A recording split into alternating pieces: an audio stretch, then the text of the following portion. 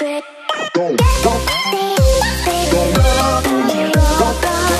is up, you guys? I am DVTest, and I have 3 new products to show you today from Open Flywheel project. So I did testing and reviews on 2 of these. The third one is unfortunately still just a prototype that isn't quite ready for testing, but I will have tests for you on that soon. So going in order of potential release date, going in order of my excitement. Let's do that order. So the first product is the Morpheus guide, which, as you can see here, is this brass piece.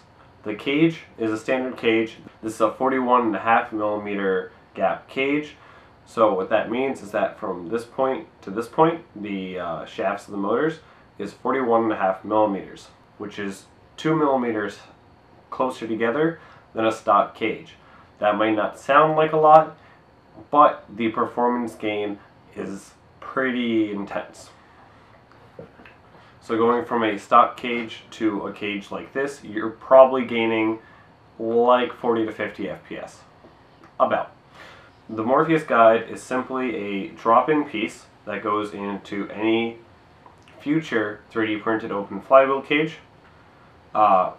They are printed specifically with pieces to help align the guide so that the guide is always in the correct position, always stable in there. You might have to glue it down a little bit. I would recommend doing so that nothing comes undone, but it'll always be perfectly centered. So this just helps with the accuracy. It will decrease FPS, as you'll see, but you basically get to pick your trade-off: decrease FPS and increase accuracy, or the other way around, just don't buy one of these. This guide will be compatible with any size crush open flywheel cage. So you can get a 43.5mm cage, so stock crush, and put one of these in, or you can get a 41.5mm crush cage and put this in too. Next on the excitement chart is Project Serenity. So this is a 42mm cage. And as you can see, it is completely machined the same way that Riot is. This is basically a middle ground between standard performance and the highest performance. And this will fit FPGAs if that's a thing you're into. Whatever. This should be getting like 130 to 140 FPS, where stock cages usually get like 110 to 130 depending on your wheels, and high crush cages get like 140 to 150, 155. And last but not least, we have the thing I'm the most excited for, which is inside here, and that is Eclipse. So if you look down the middle, I'll show you pictures, you can see that the wheels actually go 360 degrees around. So what you see in here is a set of wheels that is unlike anything that we have seen yet in this community. And these wheels grip the dart 360 degrees around. So they have the maximum amount of surface area touching the dart, and the dart is being crushed the same amount in every direction. So these, in theory, give you the best performance, and you will see that in this test. So the goal with Eclipse was to get into that around 200 FPS range, so it can compete directly with the Caliburn and other NIC primaries. As you'll see in this test, it doesn't quite get there, depending on the dart-ish, but it gets really close, and it's really exciting to see where this is going. It requires Wolverines on a 2S or Hellcats on a 4S because it needs that higher RPM for that higher crush. Higher crush cages have a higher critical RPM. I used Wolverines on a 2S because I don't have 4S battery lying around. However, I will do that testing later once this comes out, once it officially comes out. A couple more quick notes before we dive right into testing. The Morpheus guide is expected to drop next month. I don't know the prices yet, but it should be retailing just about anywhere you can buy Open Flywheel Project cages right now. Those will be the distributors for this as well. And then Eclipse is expected to have about a December release date, and there are 3 different ways to buy the Eclipse cage. You can either buy just the wheels and 3D print the cage yourself. You'll be able to buy the wheels and buy a 3D printed version of the cage, or you'll be able to buy the wheels with a metal version of the cage. Not sure if the release date for the metal version and the release date for the 3D printed version are different, but this is still in the prototyping phase, so we have no idea exactly when it'll come out, but Phil is aiming for December.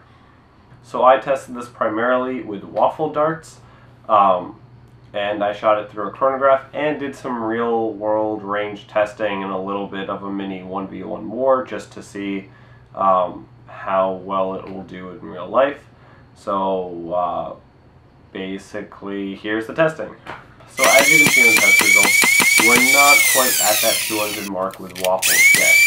However, there are 2 darts that did get into that 200 range.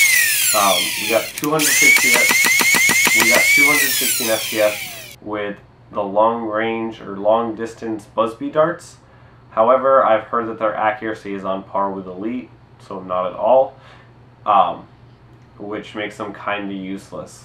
There's no reason to have such a high FPS if you can't hit anything anyway.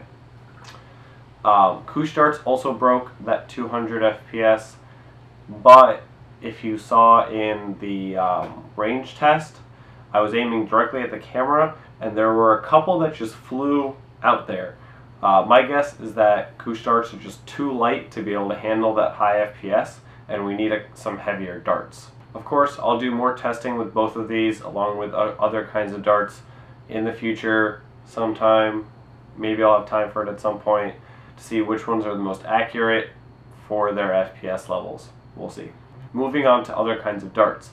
Waffles did pretty well with a 162 average, which is about 12 FPS up from their average with a Riot cage, which is 41.5mm crush, which was basically the highest crush you could get up until this point.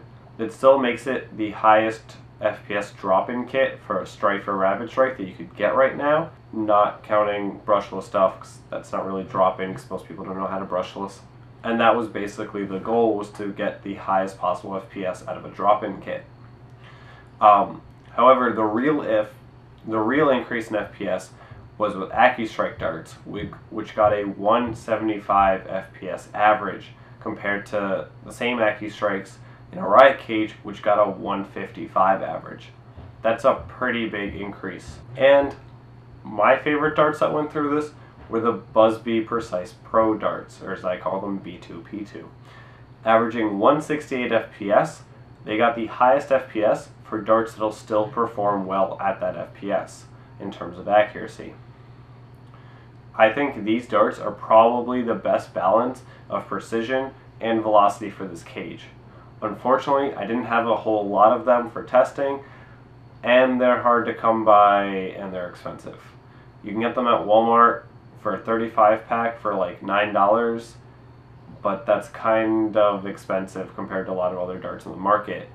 However, if you want the best performance out of this cage, I would go get some Busby Precise Pro darts. But as of right now, my reasonable recommendation is to go get AccuFakes or AccuStrike and use those with this cage, averaging 175 FPS and flying very straight. At least until B2P2 darts become significantly more easily available and cheaper. On to the real world test. I mentioned earlier that I shot both these at a camera. The camera was 30 yards away from me. I shot the Eclipse cage, the Morpheus cage, and a Boomco M6 with a K26 in it, mostly because that's kind of the hobby standard for precision over long range, not counting NIC like homemades. At least in the world of super stock, not getting into super high FPS stuff. Anyway, I decided to compare it against that because I had that on hand. With the Eclipse cage, they easily cleared the camera and were pretty tightly grouped. for trying to hit a tiny camera on a tiny tripod. Using the Morpheus guide cage, they were still really tightly grouped, a little bit tighter grouped than the Eclipse cage. However, they didn't quite reach the camera. They fell about 5 yards short, more or less. The K26 M6 fell even further short of that, but still had very tight grouping. About on par with the Morpheus cage. It's hard to say exactly which one had a tighter grouping, but I wouldn't pick the M6 over it. Even just based on grouping, it wasn't a big enough difference to pick the M6 over the Morpheus guide cage. Of course, those were all the results with AccuStrike darts. With Koosh darts, they kind of flew all over the place out of the Eclipse cage. They were definitely better out of Morpheus, but out of the Eclipse cage, they kind of just flew all over and were not accurate whatsoever. Like I said earlier, I think the lightweight of the darts makes them just horribly inaccurate at those high FPS rates. So on that note, if you think about it, the Eclipse cage kind of makes the Boomco M6 obsolete, because now you can get further range and about as accurate out of a Flywheel blaster that's mag fed. I guess Boomco's obsolete now. Oops. And because AccuStrike performed so well in the FPS test and the real world range test, I'm probably going to be switching to AccuStrike for the near future. For all my testing, because that's also slowly becoming the hobby standard. So that's probably going to start being my standard too. If you watch the footage from the little mini Nerf war I had 1v1, I used the Morpheus cage and she used the Eclipse cage, and you could see that she's pretty comfy just standing there and taking shots at me, most of which I actually had to go out of my way to dodge rather than just avoid, and I had to move about 10 yards further in before I could actually even come close to hitting her. Sorry. This was a much bigger challenge for me using the Morpheus cage than it was for her using the Eclipse cage. The difference in performance is astounding. And I think that had I not dodged as well as I did, she easily would have hit me with like half the darts she fired, in terms of accuracy over that distance.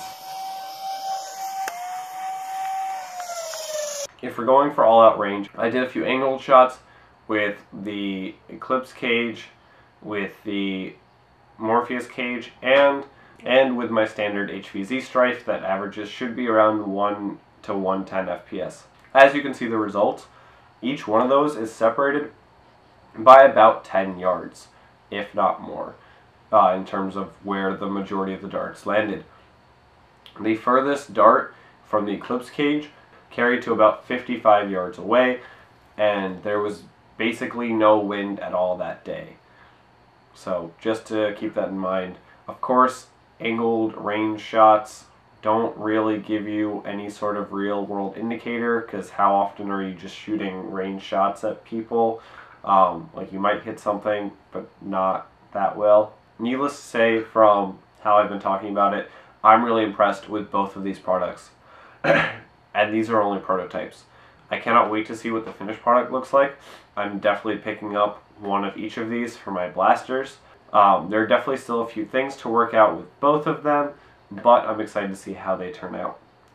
Basically, the only issues I have is with the Eclipse. It does a little bit more damage to your darts than I would like it to, but I think that's just the nature of having wheels like that. I don't think there's a whole lot that can be done about it. And the only issue I have with Morpheus is that it's a little bit more of a drop in FPS than I would like it to be. It drops from 150 to like 130. It drops from like 150 to 130, which is a 20 FPS drop. I think that might just be because it's a prototype. I don't think it'll drop by more than like 10 FPS for the final product, but that remains to be seen. Of course, I will be doing more testing once I actually get the final products in my hands and come back with a follow-up video. That's basically all my thoughts. If you're interested in any of these products, I would recommend you follow the Open Flywheel Project page on Facebook, and I'll have a few links in the description for some places where you can currently buy all the currently available cages online. That's it for me for today.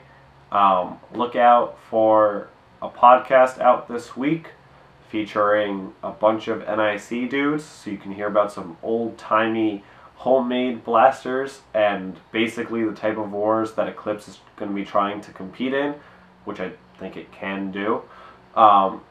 And look out for a video next week, hopefully, with a giveaway, maybe. We'll see. So anyway, thanks for watching, and I'll see you next time.